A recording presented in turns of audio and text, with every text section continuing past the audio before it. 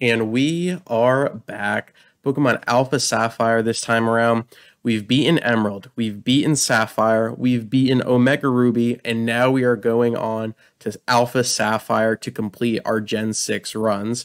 And that will only leave our original Ruby run for Gen 3. So we are really making strides with these Hardcore Nuzlockes here. And because we've been in Hoenn so many times, I'm going to implement more bans to try and use different Pokemon this time to win and spice things up a little bit. So look out for that, and I think it's going to be a lot of fun. Let's dive right in.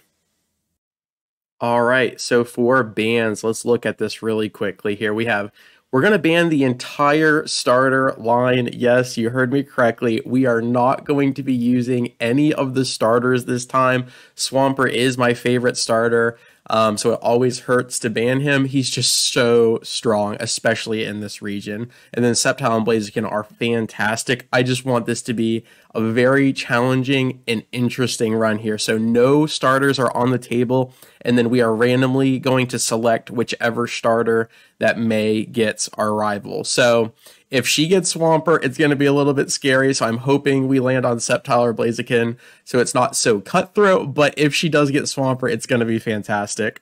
So that means my starter is going to be one of those Pokemon in that Route 1 area where you typically help Professor Birch and get one of the conventional starters. So we might just have a Wurmple as our starter, or maybe even a Poochyena. It's going to be crazy.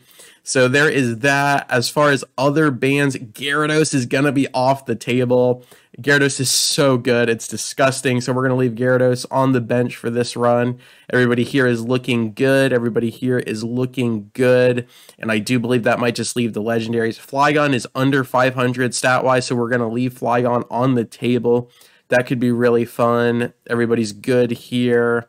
Yep, and it looks like that just leaves the legendary. Salamence is a pseudo-legendary. We're going to drop the big fella for this one just because he is so strong, as much as I love him.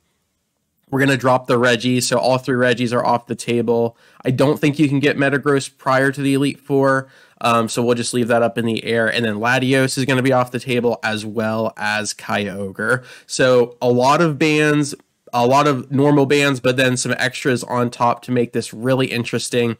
Let's go to the random number generator and see what starter May gets. Let's do it. All right, here we go. So if we land on 1, that means May starts with the Trico. If we land on 2, that means May starts with Mudkip, and then 3 is going to be Torchic.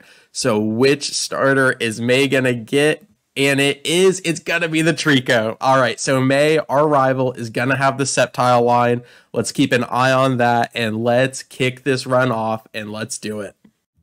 All right, for our Route 101 encounter, also known as our starter, it is gonna be the Zigzagoon. We're using the rented Mudkip from Professor Birch to catch our first Pokemon, and then Mudkip is going to be gone. Really good stuff here. Let's make this a crazy fun run. For our Route 103 encounter, it is going to be the little Wingull here. Same typing as Gyarados. I have had a lot of success recently with Pelipper or Pelipepper, so let's add it to the team. Our Route 102 encounter is going to be the Wurmple. Is it going to be a Dustox? Is it going to be a Beautifly? I guess we'll have to wait and see.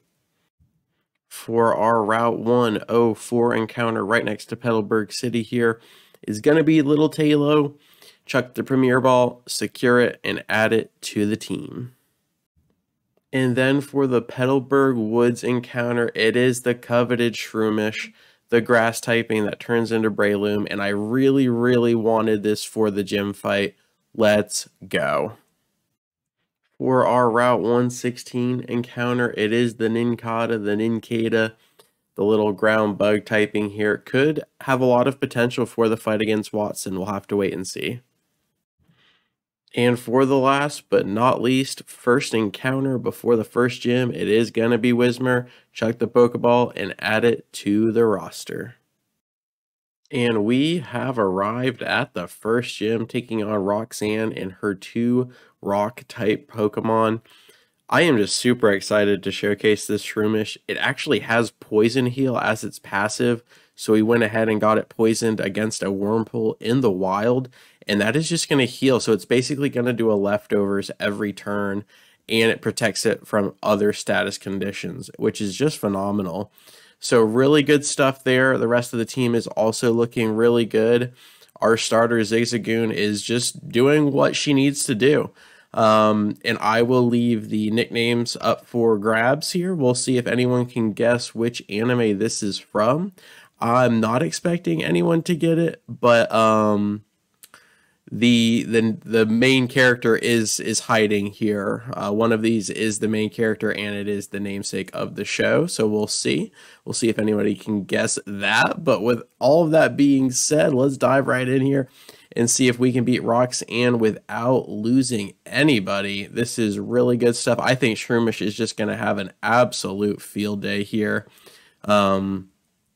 But yeah, let's see what happens.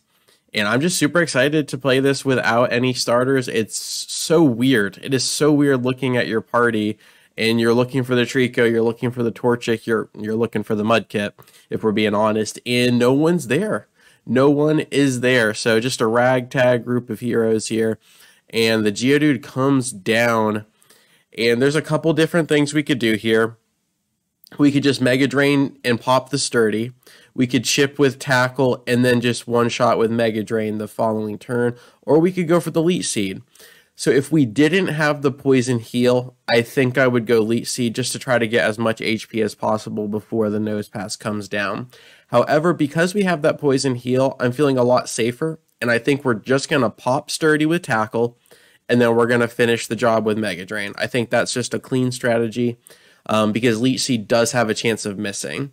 So Geodude's probably like, oh, wow, that did no damage. I'm fine. And it goes for a nice Rock Tomb. We're going to lose the speed there. But that is no problem.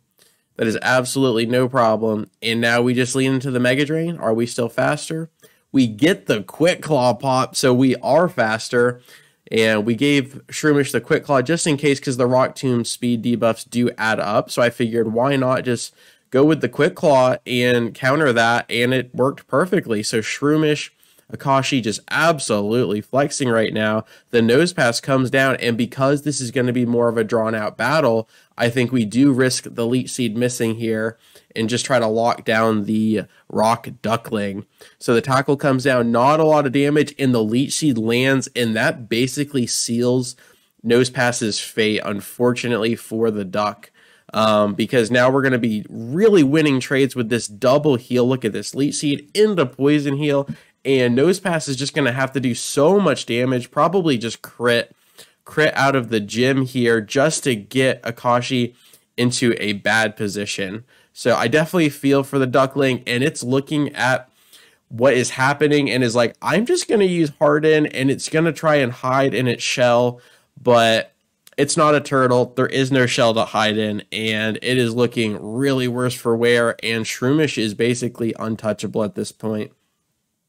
So this is the encounter that I wanted in the forest, and I didn't even realize how good it was going to be until right here, right now, and Akashi is just popping off. This is disgusting. This feels wrong on multiple levels. We did so many bans. We didn't allow starters, and Shroomish is like, did someone forget about me? But no one will forget about Shroomish after this battle. And Nosepass falls, ridiculous stuff. That is one gym down, 7 gyms to go. I think this run is going to be a lot of fun. We got to watch out for that. Any team Aqua fights we got to watch out for, and just careless mistakes. Let's see how clean we can make this run moving forward. Let's do a really good job with that.